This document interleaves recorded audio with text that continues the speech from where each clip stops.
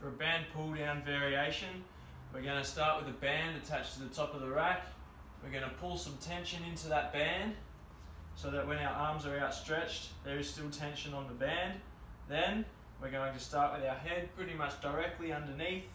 We're going to brace through our abs, squeeze our glutes, and then we're going to slightly lean back as we pull down towards our collarbone. So we're here, slightly lean back, squeeze abs and glutes, and we're pulling in, squeezing shoulder blades back and down, eyes straight forward, and then controlling it back up.